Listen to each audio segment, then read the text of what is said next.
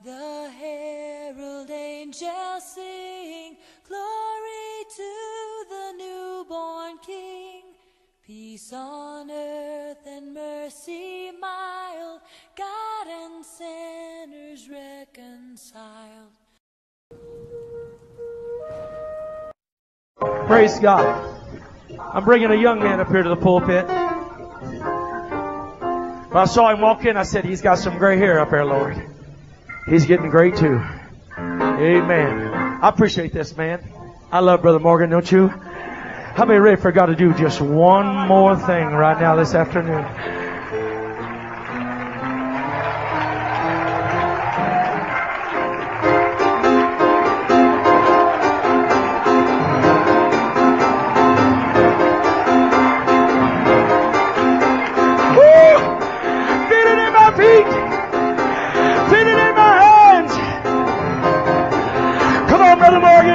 Give us the word of the Lord. Let's clap our hands to the Lord as the man of God comes. Thank God.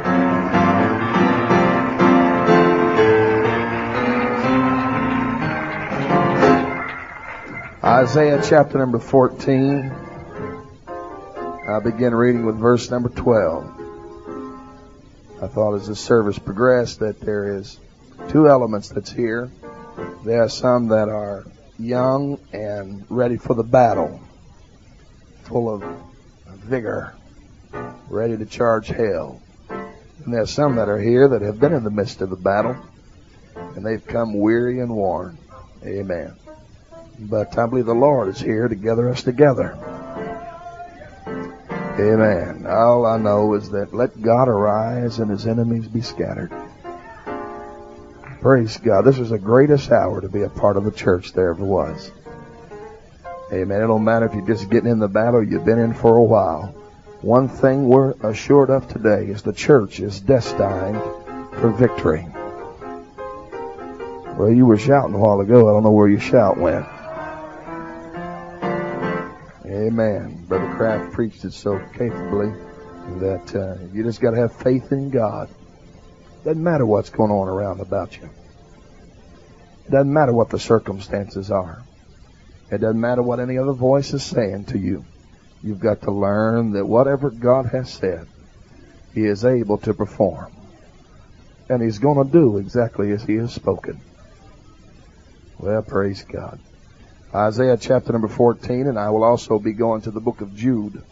Isaiah chapter 14, verse number 12. How art thou fallen from heaven, O Lucifer, son of the morning?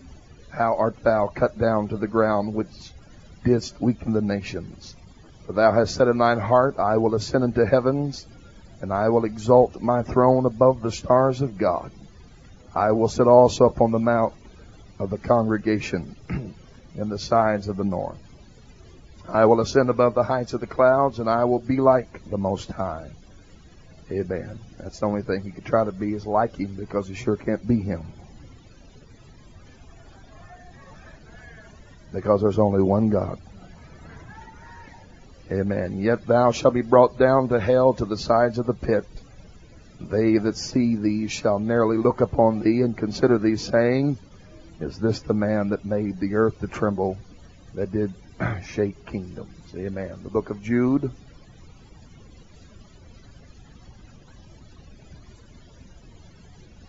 Chapter number 11. Woe unto them, for they have gone in the way of Cain, and ran greedily after the heir of Balaam for reward, and perished in the gainsaying of Korah. These are spots in your feast of charity, or as would originally say, the word spots there is not the way we view it, but it's actually talking about something that's hidden rocks under the surface of water. These are things that are hidden. These are things that you don't see in your feast of charity, or when you observe the Lord's Supper. And they feast with you, feeding themselves without fear. Clouds they are without water, carried about of winds. Trees whose fruit withereth, without fruit, twice dead, plucked up by the roots. Raging waves of the sea, foaming out their own shame.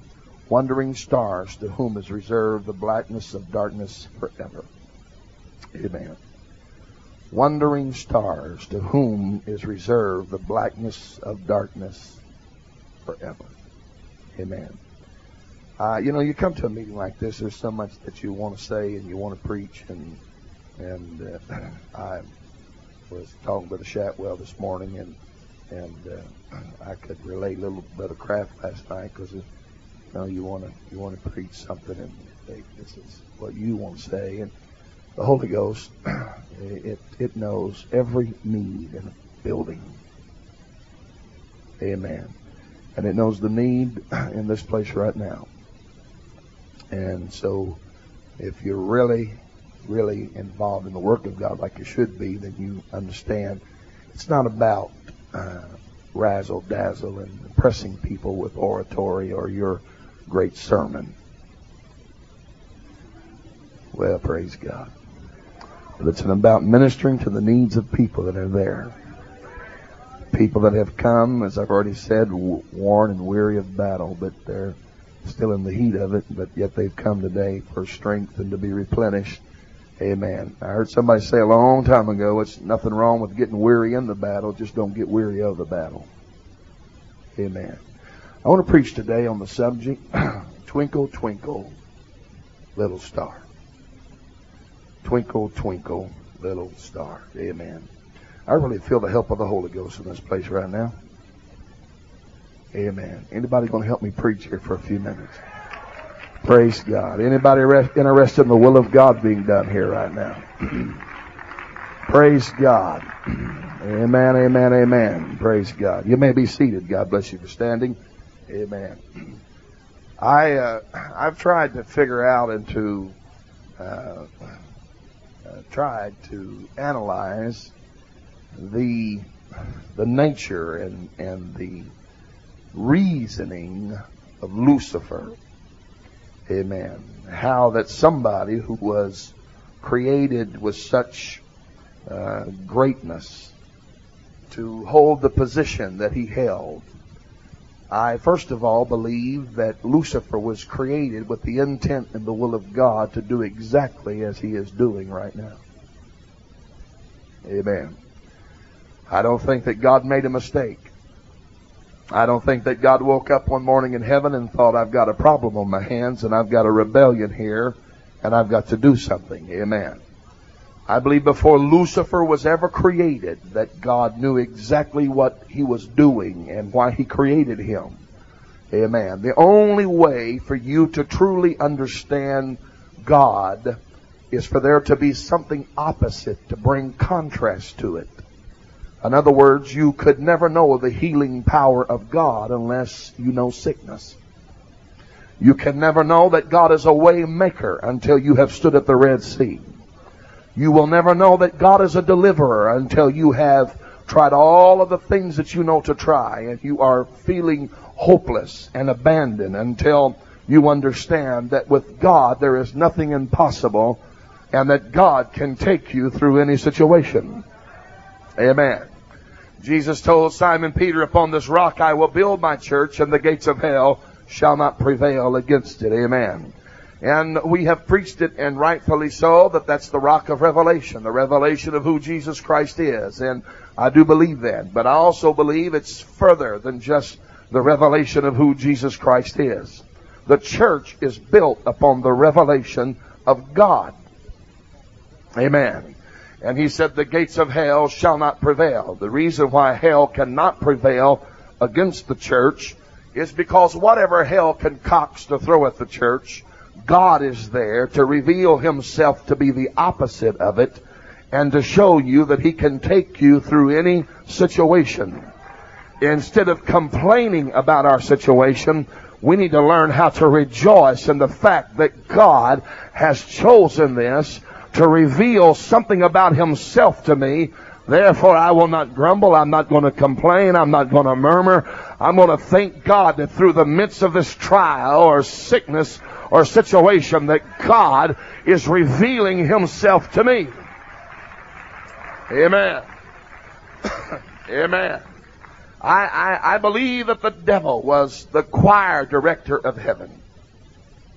I believe he was the worship leader of heaven. The Bible talks about his workmanship, and things that he was created with, and the tapestry and the pipe. And when you study it, run it all down, the timbrel and the instruments used to play for dancing. I believe that he led the angelic host before the throne of God, and the light of God, which is the Word, would shine upon him and fill heaven with the rainbow of brilliance and color. And I believe that he was the anointed cherub that covereth, and he was anointed for specific purposes and reasons. Amen. Everything that God creates, he creates according to his divine order. Everything that God does, he does with something that is specific in mind. When Luke picks up the writing to the church and the writing about the Acts of the Apostles, he addresses Theophilus, and he begins to pick back up on the order of God. And he talks about the former treatise have I written unto thee, O Theophilus, of the things that Jesus began both to do and to teach. Everything that God does has a divine order and purpose accompanied with it. Amen. I've got news for some of you here today. You are not here by accident. You are not here by just some mere something taking place, but you are here by the divine will and purpose of Almighty God. We're going to have to wake up and realize that God did not want us back with the apostles, and God didn't want us in the book of Acts. He wanted us in 1999. He wanted us right where we're at. He wanted us in this moment and in this hour, and it's time for us to realize that God doesn't just fling us out here somewhere with some deism theory, but God, through his order, has chosen every person that's in this building this afternoon. You are here by the divine appointment of God. That's how come you will not fail, but you will succeed. That's how come that God has said, you can do all things through Christ which strengtheneth you. You've got to understand, I am here today by divine mandate and appointment by God. Oh, hallelujah. Amen. God didn't need the Apostle Paul in 1999. He needed you in 1999. He didn't need Simon Peter here in this hour. He saved the best for last. And just as much as he took time to choose those who would start the church, I got news for you. He didn't get sloppy when he come to the end of this dispensation. He knew who could get the job done. He knew your talents. He knew your abilities. He knew your weaknesses. He knew everything about you. But he saved you for this hour. He put you into his order. He put you into his divine purpose. You need to get that devil off your back. You need to tell him he's a liar. Greater is he that's within me than he that is in the world. God has chosen me for this hour. Hallelujah. Amen. Isaiah records to us, reveals, and it kind of, you have to understand how he's writing and what he's saying. He talks about a man, and he talks about a king, and then he talks about Lucifer and the nature of Lucifer and the nature of Satan that begins to develop itself inside of a man. He talks about these things, and he said, how art thou fallen from heaven, O Lucifer, son of the morning, or prince of the new day? Amen. He said, I heard you say that you would exalt your throne above the stars of God. Every time you read and everything that he says here in Isaiah, it's always, I will exalt and I will ascend and I will be like. Amen. I'm telling you, mark it down. Anything the devil tells you, you're basically going to get the opposite of it. That's how come I believe that when he talked to these angels to rebel, I believe that he promised them liberty. I believe he told them that this God that you serve is too confining. And if you'll follow me, I'll liberate you and set you free. Amen. I got news for you. The devil never set anybody free. He doesn't have the power to set you free. All he's got is a lie, and the only thing you can do is believe a lie and be damned. Hallelujah. Amen. I will. And God said, you're not doing anything that you said. He said, when I get through with you, and by the time I cast you down, he said, the world's going to walk by you and narrowly look upon you and say, you've got to be kidding. This is the one that shook nations. This is the one that struck terror in the hearts of kings. You've got to be joking. This little something, this insignificant something is the one that did this. One of the greatest things the devil has is to get your focus off of God and to make you look at him. And the more you look at him, the bigger he gets. Amen. That's why you need to keep your eyes focused. You need to set your faith on he who is not just the author, but the finisher of it. The more you look at Christ, the bigger he gets. Oh, come magnify the Lord with me. Let us exalt his name together. We've not come into this meeting to talk about how big and bad the devil is. We've come to lift up the name of Jesus. We've come to exalt him on high. Let God arise in this place, and our enemies will be scattered. Praise God. Praise God. I want you to notice what got Lucifer in trouble. The Bible says that he makes mention that he would exalt his throne above the stars of God. All of a sudden, he is not content with his position in God's divine order. He wants to move himself out of where God put him. He has decided that this is not big enough. It's not grand enough. It's not great enough. He forgot that we serve a God that understands all things. Put him in his rightful position. But he decides that I do not want to maintain this. I want to move from this position.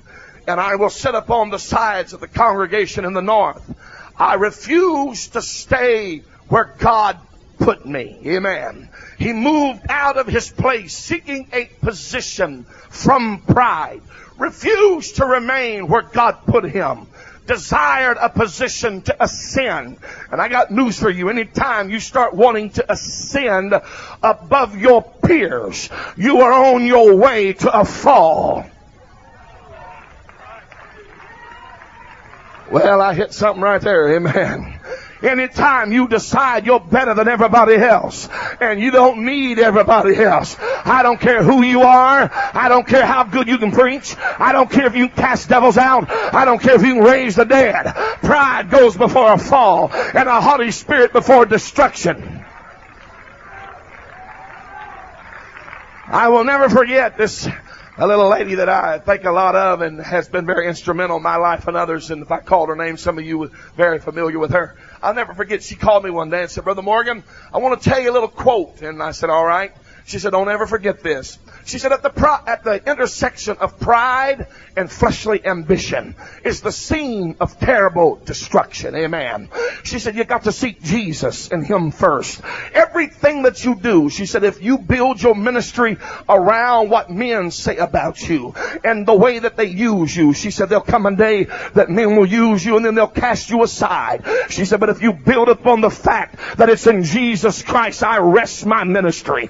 She said, it doesn't matter what men do. It doesn't matter what men say. You've built upon the right foundation. Amen. I'm telling you, when pride enters your heart and it becomes your ambition and your drive and where you want to go and what you want to do, and you are not content to stay in your position that God has placed you in, you're on your way to a fall. I don't care how good you think you are. I don't care how much anointing you felt. You can't get much more anointed than Lucifer. He was the anointed cherub that covereth. But when he decided, God didn't know what he was doing when he put me here. I'm bigger than this. I'm greater than this. I can exalt myself. I got news for you. You're on your way down just like the devil. And when the world gets through looking at you, it won't be glory. They'll look at you in shame. He said, I will exalt. I desire something bigger. I'm not talking about faith. I'm not talking about things that God has showed you for the kingdom. I'm talking about fleshly ambitions and fleshly desires. and assassinating somebody to step over them because you think if you say something about, you know what, you putting out somebody else's candle doesn't make yours burn any brighter. Submit yourself therefore to God as your first priority, and then you're to submit yourself to your brother. And sometimes we have trouble with that. And Lucifer said, I will exalt my throne above the stars of God. I will move out of my course and my position, and I will exalt to be like the Most High God. Amen. Jude picks it up in his writings, and he talks and he begins to make comparison. And I want you to notice, and I'm laying the foundation here just for a second. I want you to notice some of the things that Jude says in verse number 6. He said, and the angels which kept not their first estate, but left their own habitation, he hath reserved in everlasting chains unto darkness until the judgment of that great day. I also want you to notice in verse number 13, when he talks about wandering stars, he said, to whom is reserved the blackness of darkness forever. When God created these angels, Brother Clark, he created them and compared them to stars. I understand that you could take this and do word study on it, and sometimes stars and the different interpretations of it, but I want you to see it in its rightful setting. He compared them to stars, fixed points of light, things that God put in his own divine order. But somehow Lucifer deceives a third of these stars into believing that they could move out of their habitation and could move out of their estate or where God has placed them and would exalt and ascend. And when they moved out of their position, they eternally have wandered in darkness since. No direction. No set course. Wandering from here to there, from there to here. Praise God. Jude picks it up, and he begins to make comparison to these angels, to men. He said, men, he said, who ran after, through greed, ran after the gain or the error of Balaam and the gainsaying of Korah. Let me preach what I feel here this afternoon. Amen. Men, he said, they're hidden things to cause you to shipwreck at the Lord's Supper. Men, he said, who were determined of old. He began to talk about them. He said, foaming waves of the sea. And he said, but not only that, but they are wandering stars which reserve the blackness of darkness forever. Amen. I'm telling you that once you move out of that fixed position by God, where do you stop?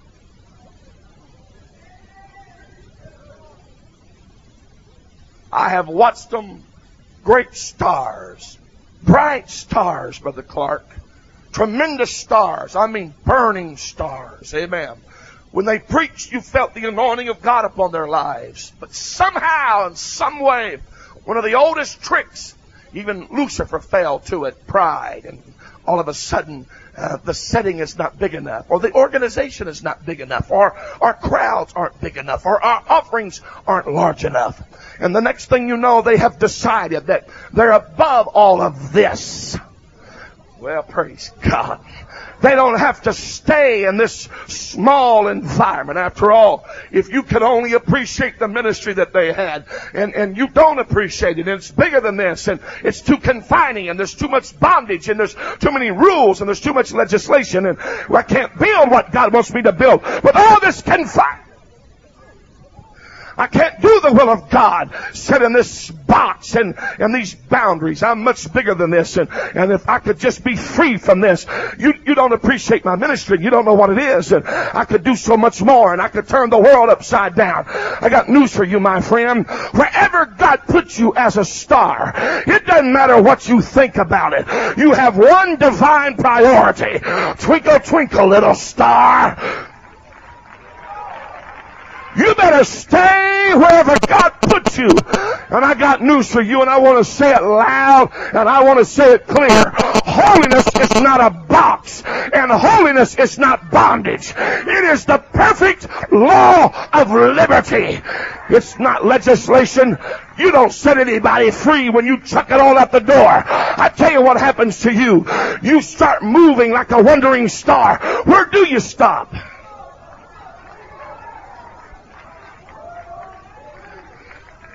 I hardly ever preach like I'm about to preach in a meeting, but I feel it getting on me right now. Amen. Amen.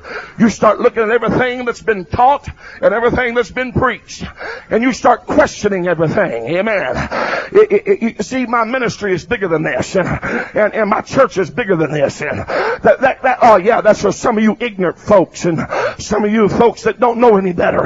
And I mean, after all, well, I don't know how to say this without sounding insulting, but the more carnal and the less educated people are, the more they have to have restrictions. And that's the new argument now. Don't you understand? The less disciplined a man is, and he's raised in a dysfunctional environment, yes, he has to have more rules. But if you really got your act together, and if you're really smart, and if you're really disciplined, you don't have to have all these rules. Sounds like Lucifer to me. You stars need to stay where you're at, but I'm bigger than this. I'm like God. Amen. I got my act together. I got it all put together. Amen.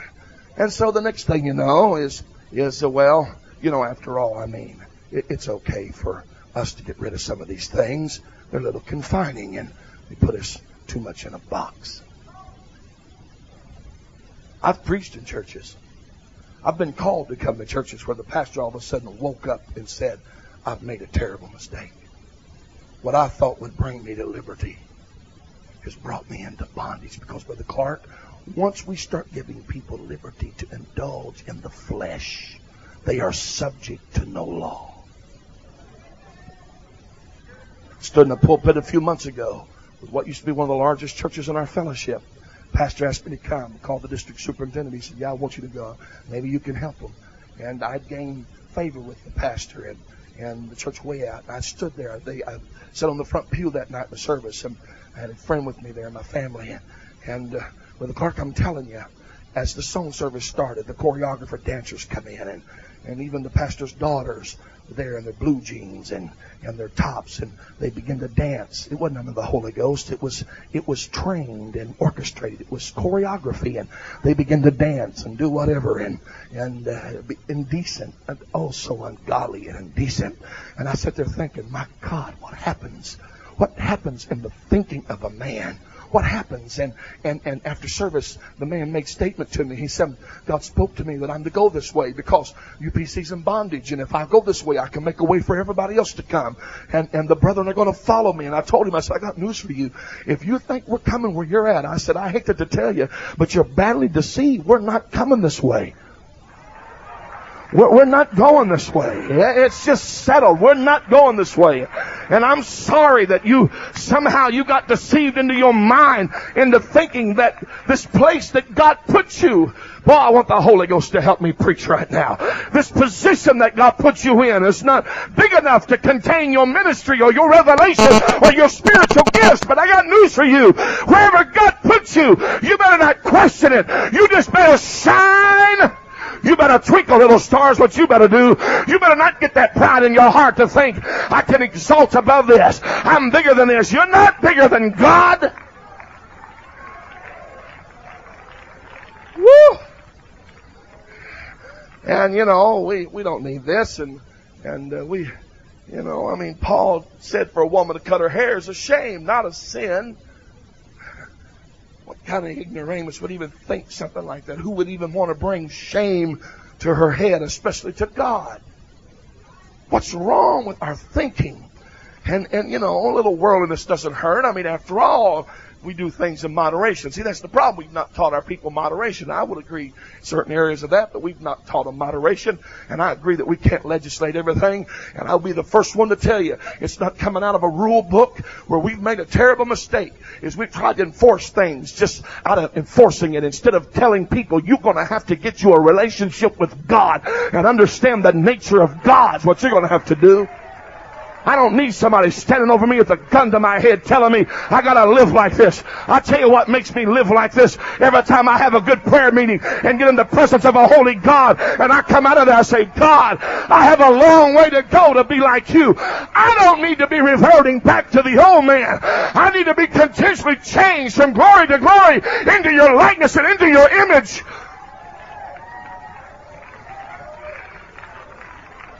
Yes, I agree on all this technology and stuff. And yes, somehow we've got to get a hold of God through it all.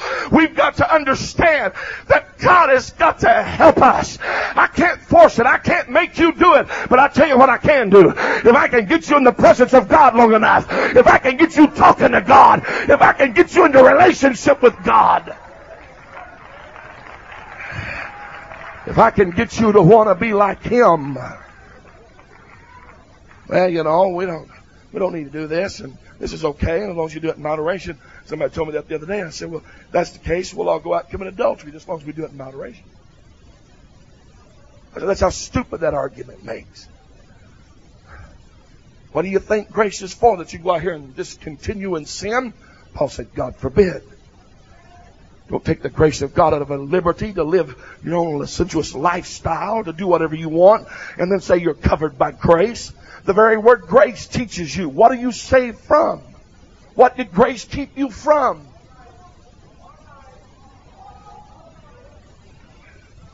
And all of a sudden they decide we don't need this. And they move. But once they move, what they don't understand is, I called and checked on this and wanted to make sure. There's what they call in the heavens and galaxies. It's a black hole. And I talked to the scientist about all this, and I said, I'm preaching a sermon, and I want you to tell me. And he said, Reverend, what happens is he said, after a star burns out, he said they don't permeate energy anymore. And he said there's still called in the heavens a black hole. And he said actually what it is energy in reverse. It's not pushing out energy, it's drawing energy. And he said these stars that he said, we call them falling stars. He said after they burned out, lost their energy, he said this negative force begins to pull them. And he said things that we see, he said, it's been going on for thousands of years. He said these stars are wandering, but actually in their wandering, they are being drawn, he said, to an eternity of darkness.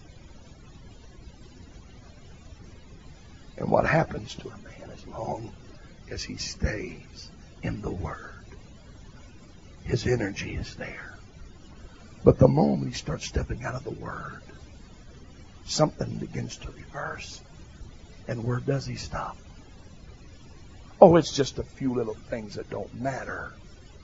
And it progressively keeps on until where now it's the doctrine. You know, oh, I'm not violating the doctrine. See, what people fail to understand is separation is a doctrine all the way from the Old Testament. I heard Brother Holly say one time, he said, all of the doctrines of the Scripture are like a fine woven tapestry and make up one brilliant picture of color. And he said, but once you start pulling one strand out of it, it all begins to unravel. And so what happens is the moment that you move out of what gives you your energy, you start wondering. What sounds negative here today? Just wondering. This is not wrong anymore. This is okay now. And there is no stopping now. You're wondering. Falling stars. Oh, it's heavy right now. Heavy. Anybody know what I'm talking about right now? Can you, I'm not saying this to glory in it, but when I preach something like this, even when I preach, I think of men that I know, that I've admired. I've never been so hurt, Brother Clark, of men that I used to think so. I remember an incident, I won't even go into it. But man, when I heard this man make some statements, it was, went in the pulpit, it was with some other men. I was so shaken. I thought, I can't believe he does that. I can't believe he lives like that. And I've watched, and there's no stopping. No stopping. Praise God. Amen. I got news for you. Not everybody's going that way. No, they're not. Now I'm going to preach. Amen. God has put everything according to His order. I've already said it. You are not here today by accident.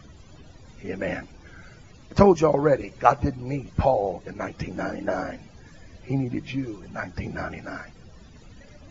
Amen. He knew that as far as the stars is concerned, see, sailors used to use stars because they were a fixed point of light. They didn't detour. They were there. And certain stars you could always count on because they never moved. And if you could just find that particular star, everything would be fine. And you could sail according to the northern star. And if you could just find it, and once the clouds passed by, you could see that light, everything would be fine. And everything, you could find direction because there was something that was fixed. It was put there by God to give direction to those who were traveling in the night. Amen. I got news for you, my friend, in this world right now. It is in darkness and it's getting darker every day that we live. Amen. It's corrupt. Our society is corrupt. Our nation is coming down. Amen. Don't clock out just yet. Amen. I said our nation's coming down. I don't care what you say. It's coming down. Amen. And I'll just tell you what I think, for whatever that matters. If we don't do justice in the situation we're in right now, it's going to be the last straw to break whatever faith that we have in the government of this nation. Amen. I personally think it's all part of the plan of God. Amen. I think that everything that's happening is by God's divine order to bring His church into its rightful position. Amen. You can get worried about it. I'm not. You can get fearful about everything. I'm not, honey. I got news for you. God knew how dark it would be in 1999. But He said, I got something that's already fixed. I've got some stars in 1999. I've got them as fixed points of light. I put them into this order. I established them by my divine will. They're not going to move. They're not going to detour. They're not going to gravitate one way or the other. They're going to be right where I need them to be. Twinkle, twinkle, little star. Twinkle, twinkle, little star. Wherever God puts you, shine. Woo! Hallelujah. Amen. You see, the devil has this unique way of deceiving and lying and tricking you into making you think, well, you know, there's nothing happening with where I'm at. I'm going to tell you a little story, all right? I'm going to tell you about 3 men who were students of the law and the prophets, and they'd studied it out, and one day they woke up and there was a sign in the heavens. We call them the magpies, or we call them the 3 wise men. Amen. They understood the law and the prophets, but yet now in the heavens is a bright and a shining star. It was the responsibility of that star to lead those men to the sun. Amen. And so through their tedious journey, it wasn't just a weekend journey. It didn't take 4 or 5 days. Amen. It was weeks and months of traveling. It was getting up every morning thinking, I wonder how far the journey's going to take us today. I wonder if the star's going to shine again. It was their faith and trust in the fact that that star was not going to move. That star was a fixed point of light, leading them to the revelation, leading them to the understanding of who the Messiah really was. Amen. If somehow today you could see in the realm of the Spirit, you would see untold thousands that are coming out of denominationalism. You could see sinners right now that are looking at the Scriptures saying, I got to find Him. I've got to know where He's at. I need something to direct me. That's why I've come today to tell you, it ain't time to move. It ain't time to compromise. It ain't time to gravitate some other direction. It's time to shine. It's time to twinkle. It's time to be brilliant. God puts you here. God sets you in this order. Twinkle, twinkle, little star.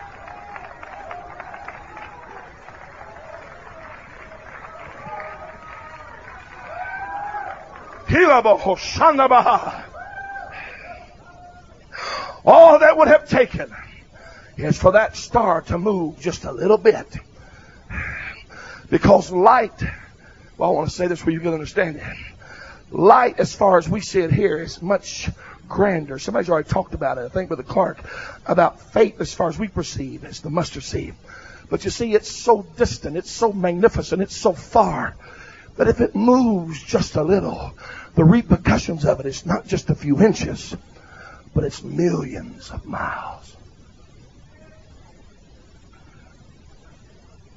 All it would take, Brother Clark, is that star where it was at to move just a little, and everything would have been off.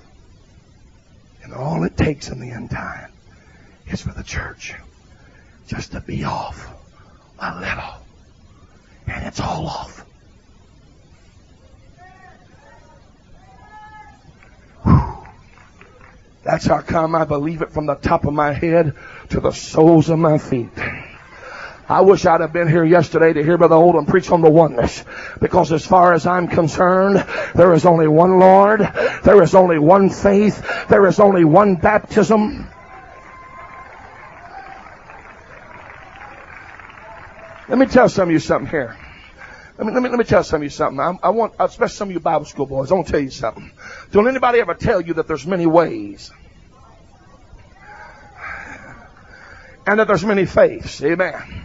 That very scripture in Ephesians, one Lord, one faith, one baptism.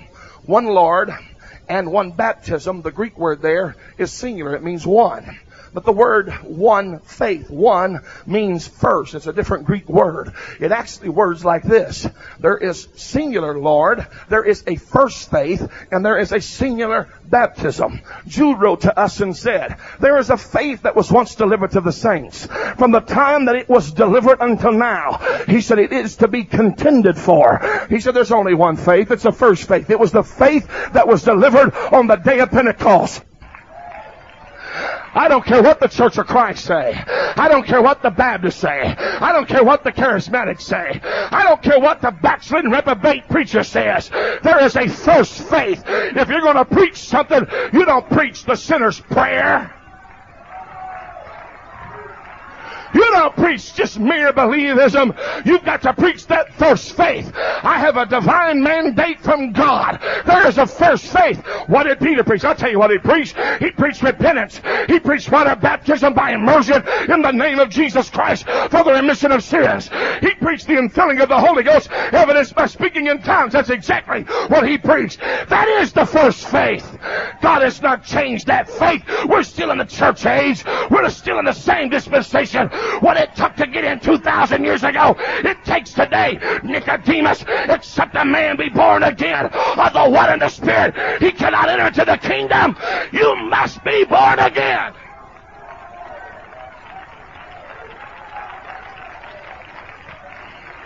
That's first faith.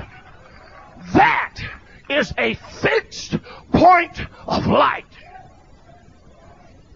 And if it ever moves, it's all off. The whole Bible's off. So I come, the Church of Christ come along and say, it ceased when that which is perfect is come. And that which is perfect is the completion of the canon of the New Testament Scripture. You stupid jerk. What's wrong with your mind? Paul spoke in present tense and said when that which is perfect is come, he said, I'll be here. Paul died 28 years before the completion of the New Testament Scripture. I'll tell you what it is. You're nothing but full of unbelief. And you want the star to move to compromise your unbelief and to ratify what you think. I got news for you, and I don't care who says it. The day of miracles is not over. And the gifts of the Spirit have not ceased. And tongue talking has not stopped. We're still in the book of Acts. It's still being written right now. It hasn't changed and it hasn't moved.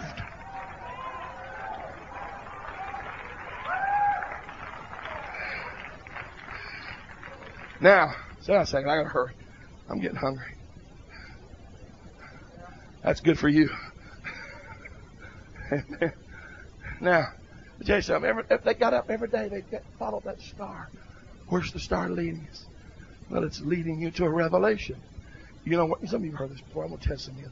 You know where it led them? They went to Herod's palace. They thought, surely if he's the king of the Jews, he'll be found in the palace. And, you know, we'll go to the palace. It's led us to Jerusalem, and surely he'll be found there. And they got to the palace, and where is he born king of the Jews? And Herod said, oh, really? Well, I don't know, but we're looking for him. we all want to come together and worship Him.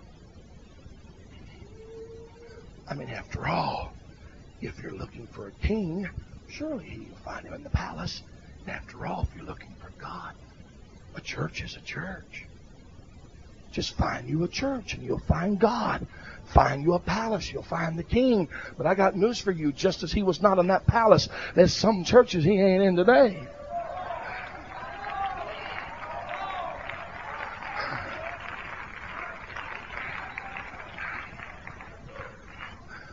Well, he's got to be here. I mean, you know, and I'm telling you right now, they are sitting on pews right now thinking, he ain't here. But Brother Clark, it's line up on line and precept upon precept. Here a little, there a little. God doesn't just turn the whole light switch on you. He gives you a little bit and says, now let's see if you will obey it. And when you obey it, he says, I'm going to give you some more now. The ultimate thing is for all of that to lead you to a moment of revelation of Jesus Christ. My God. Well, someone will say, well, I've had an experience with God. I don't doubt your experience with God. I'm not questioning your experience with God. I don't have any doubt that you followed the star. But have you followed the star far enough?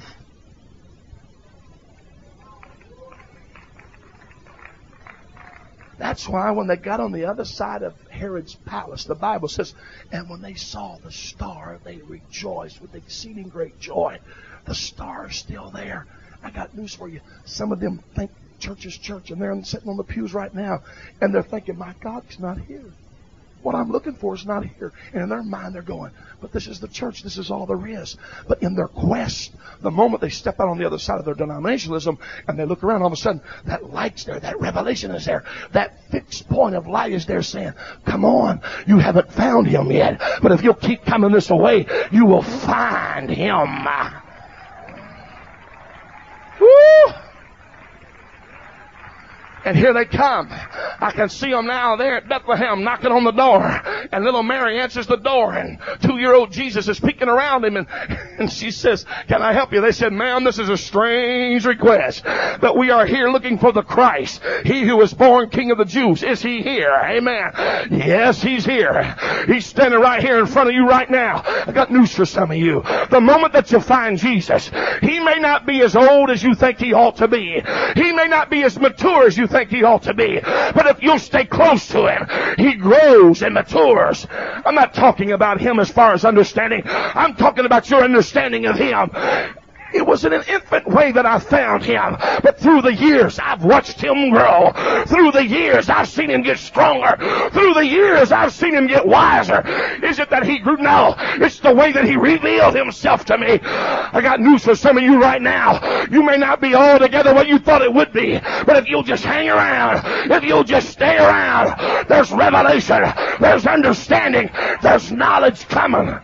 You may find Him when He's only 2. But He'll grow. That's how come I cannot understand for the life of me how somebody can come into the church and the only understanding they have about God is that He's a Savior. And people that's been in church for years that have found Him not just to be a Savior, but a keeper and a guide and a protector and a provider and a deliverer and a healer and a way maker. And some new convert that's rocking a little 2-year-old Jesus is out shouting you, you need to bring your maturity to the house of God, and you need to exalt Him and say, He gets sweeter as the days go by. He gets greater as the moments fly.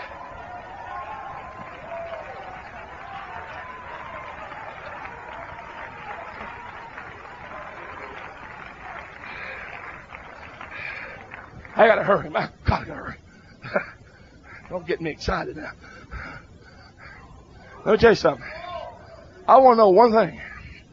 What would have happened to those men if that light would have moved? What some of you don't see and what some of you don't understand is you're a star. And God has placed you in this world as a fixed point of light to lead people to a greater light. People are watching you that you don't even know about. They are. There's people watching the church right now, Brother Clark. We don't even, they're watching our stands. They're watching our positions. I don't care what the Methodists are doing in Sacramento. Some of you don't know what I'm talking about. Hundreds of them flying in there to rally around this preacher that decides that he's going to put his blessing on gay unions. And they just had they can't call it a marriage, but a union. And all these Methodist preachers and laity come flying in to support it, saying we've took a hard stand against it for years. It's time to back up. This is the 90s. Go ahead, Star. Start wondering, where will you stop? I thank God I heard my general superintendent say what he said last night.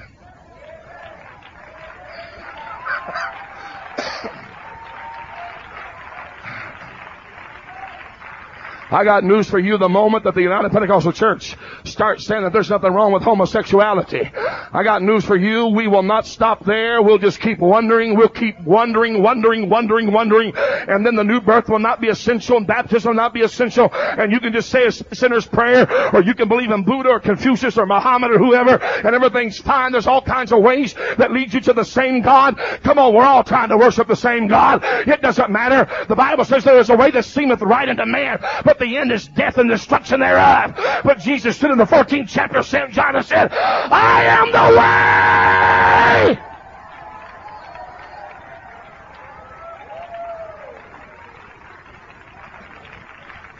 Let me ask some of you a question. What are you going to do when you start changing and you go to the family reunion and you bobbed your hair all off and painted your face all up? Huh? What are you going to do, sir, when you show up in your shorts and tank top or halter top or whatever? Well, I don't guess men wear those. Well, I know some of them do. Amen. You don't believe me? Come to San Francisco. Praise God. What are you going to do when you show up and all of a sudden you start telling everybody what I've told you all these years doesn't matter? And old cousin Joe over here sitting there thinking, I've been watching you for all these years. I've been trying to come to God, and you were the only fixed point of light I had in my life, and now you're moving. How do I find him? How do I get to him? You need to plant your feet right now. Make up your mind. I ain't budging. I'm not moving. It ain't time to change. There are thousands of them coming right now, and they're watching the church, and the only fixed point of light they got is the church.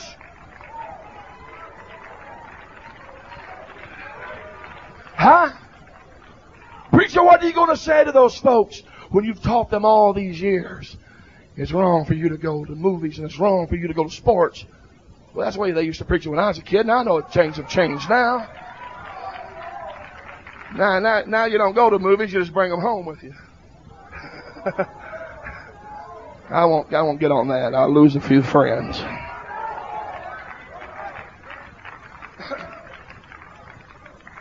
Well.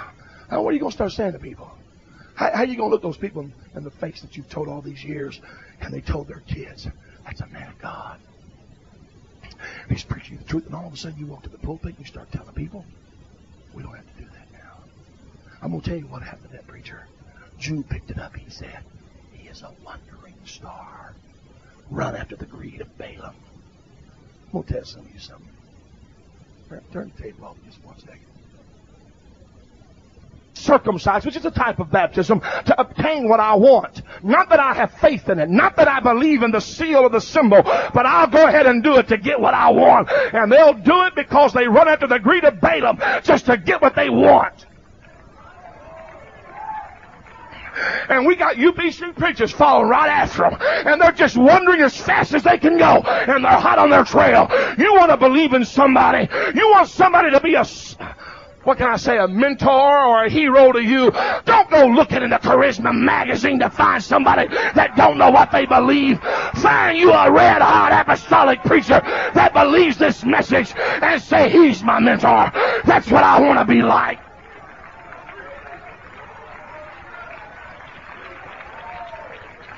You start following that stuff, you'll follow all the way to hell.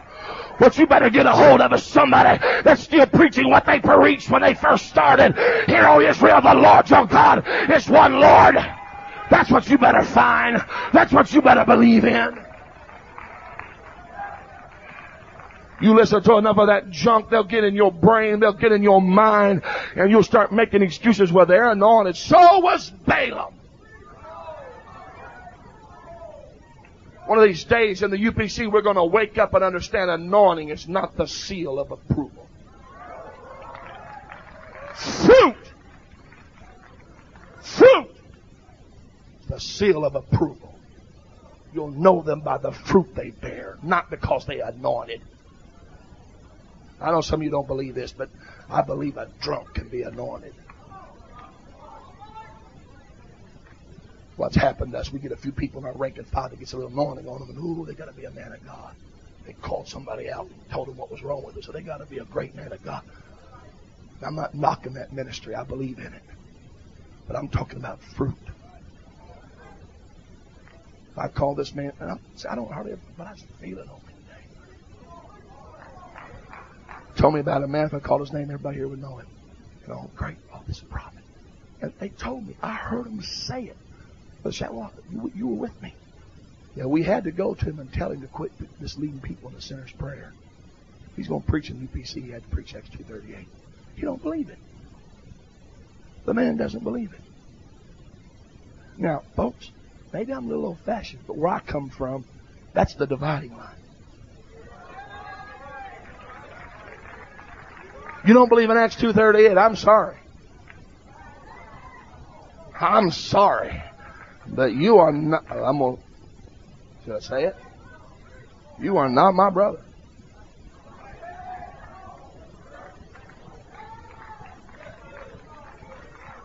If you're going to be my brother, you got to be born. And the way I see it, the only way to be born is to be born again. And when you're born again of the water and the Spirit, you're my brother. We're the household of faith. But until you're born again, I got news for you. You may be my friend, and you may be my associate. And you may say, I'm a Christian, but you are not a brother yet.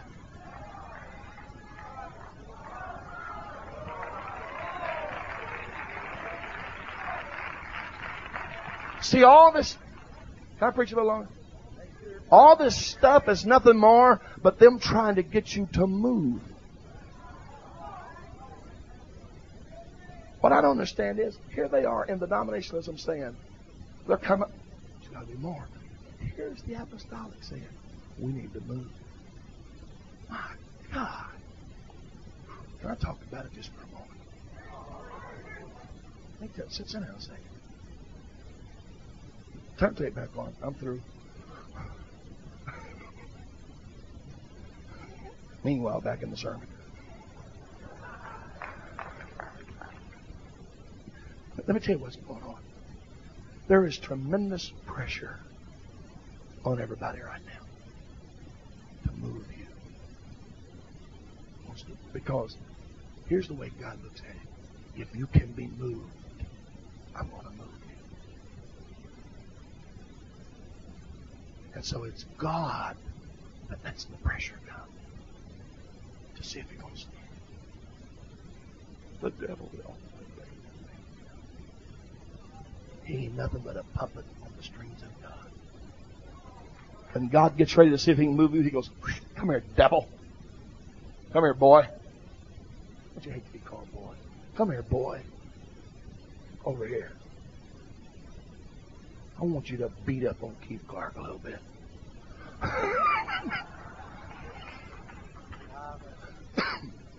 going to tell you something. Now, I don't want to say this and sound contradictory, but not all stars have the same energy.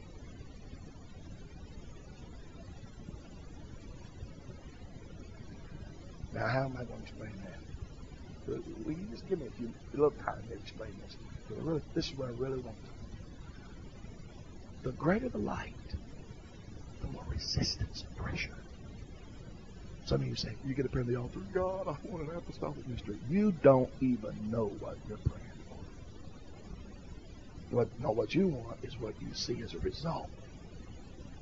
That's not apostolic ministry. That's the result of apostolic ministry. That's not apostolic ministry. Apostolic ministry is over here when you're not at SALT and you're not on campus and Brother Clark's not around and you're all by yourself. And the devil shows up and says, we're going to fight.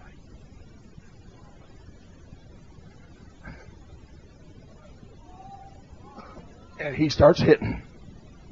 And you start reeling and rocking. And all of a sudden, he says, I got friends coming. Because you think I can take him. This is one-on-one. But the devil don't fight. And about the time you think you're going to take him, here comes hell. And they got you down, beating the stuffings out of you, and you're thinking, where is God? Because you know what we do? We put all of our premise on what we feel.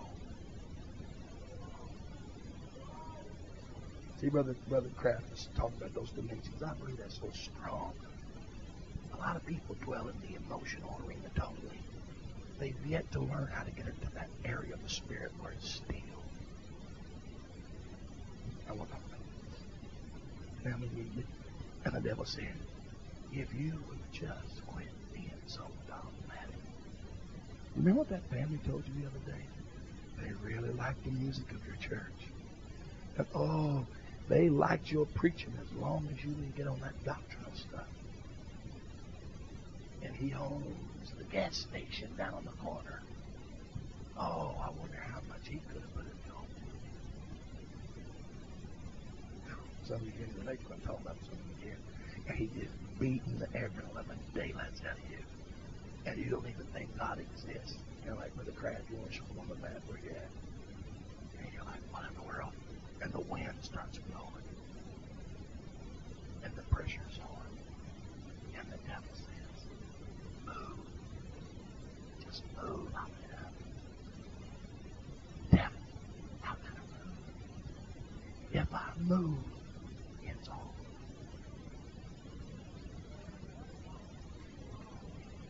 I have only one responsibility, to twinkle, to shine. Not twinkle toes. Twinkle.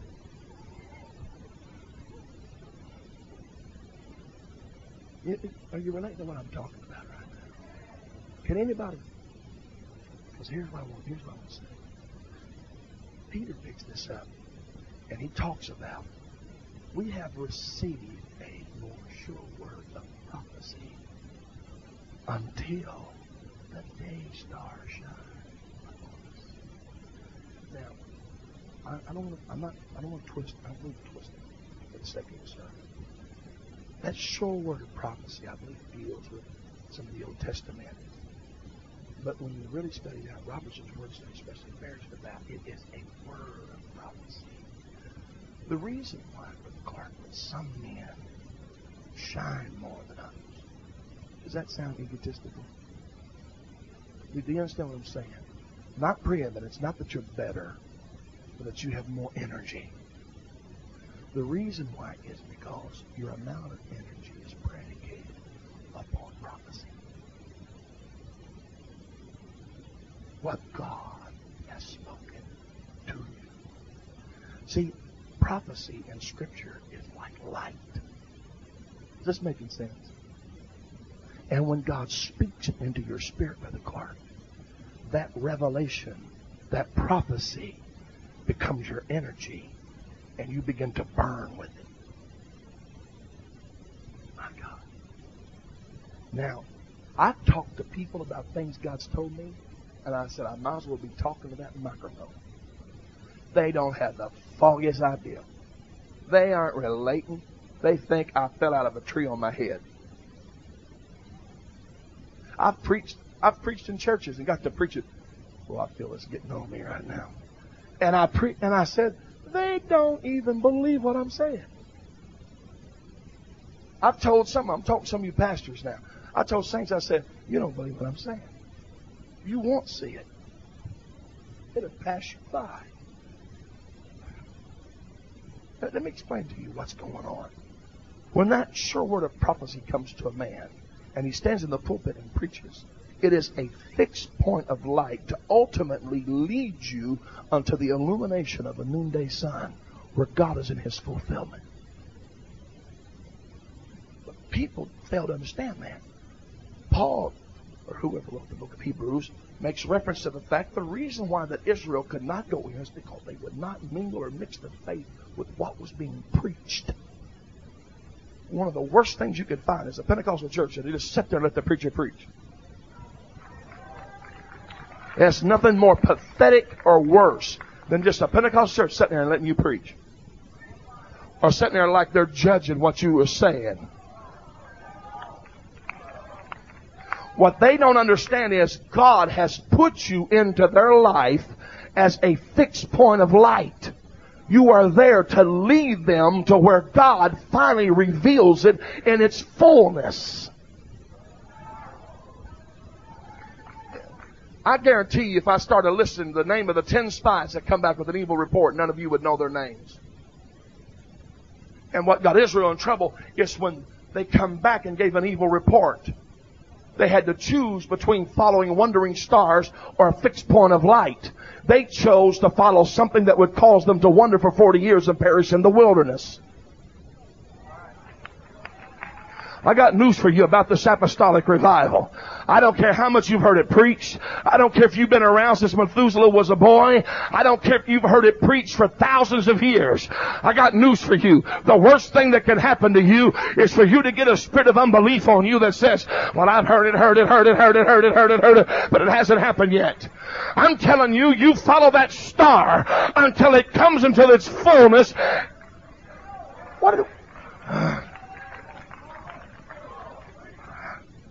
What's the purpose of the star? It leads you till the sun comes up. That's the purpose of a star. To get you through the night. I'll tell you, well, finally when the sun comes up, you can see in the fullness. You can see things as they really are. But all some of you have to go on today is just a sure word of prophecy. The only thing you got to stand on is just that night when you were in prayer, when God spoke to you and said, I'm going to bring revival to your church. I'm going to bring them from the north, the south, the east, and the west. I'll bring in the drug addicts, the prostitutes, the whoremongers. I'll bring in the doctors, the lawyers. I'll bring them up. I'll bring them down. I'll bring them from every walk of life. I'll shake this place. I'll bring light into darkness. And when you, listen to me, preacher, I'm telling you what's trying to happen. Their unbelief is like a wind blowing to you. And it's trying to move you off of the prophecy. It's trying to get you to move your position. But you don't understand. Once you move off of it a little, it's all off.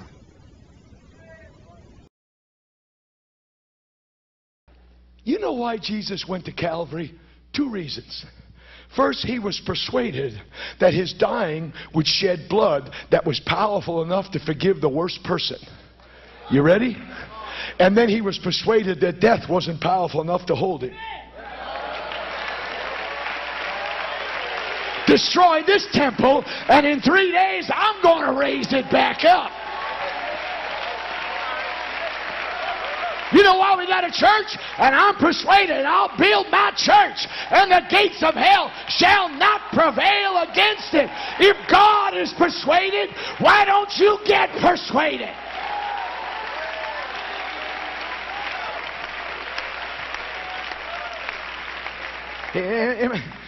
Let's say it again. Ready? The 3 greatest words in life. Thank you. It's not God is love. It's I am persuaded God loves me. It's not God is able to heal. It's I am persuaded God will heal me. We've had such moves of the Holy Ghost here, and yet somehow God has said to my heart, tell these people the greatest thing they'll get out of this whole conference is to walk out of here with an innate persuasion. I got a word for you. Some of you got prayed for. Some of you got anointed. Some of you got spit all over. Somebody slapped you around and you didn't get your healing. The Lord told me to tell you, tell my people, sometimes my healing comes as a seed. And they want a full harvest. That's a miracle. But miracles are not always given to people. But healing comes as a seed. What does that mean? You better be persuaded the seed can be stolen. You better water it. You better protect it. You better nurture it. You better pray over it. You better bless it. You better encourage it. You better talk to it. You better be persuaded that the miracle is in the seed.